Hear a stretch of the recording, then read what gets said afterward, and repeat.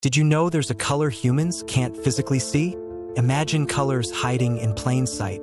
Our brains aren't actually wired to see certain colors, like a reddish green or a yellowish blue. These are called forbidden colors because, according to how our vision works, they should be impossible to perceive.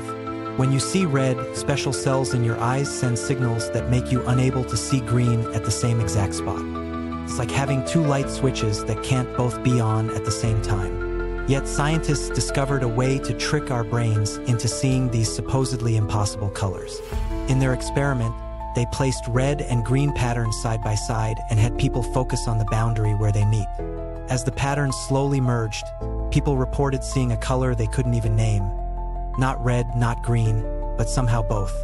This reveals something profound. Color isn't actually a property of the world around you.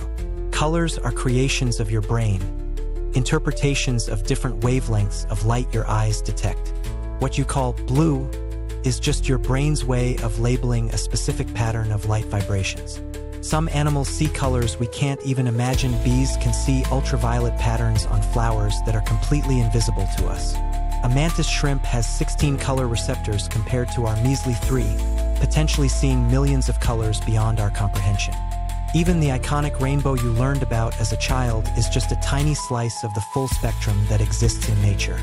Some people with a condition called tetrachromacy have an extra color receptor, allowing them to distinguish colors the rest of us see as identical.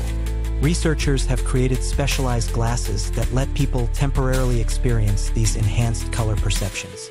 So while you might think you're seeing everything there is to see, there are entire worlds of color hiding just beyond your perception.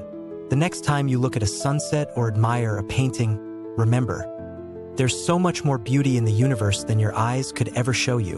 What other wonders might be hiding in plain sight, just waiting for us to find the right way to see them?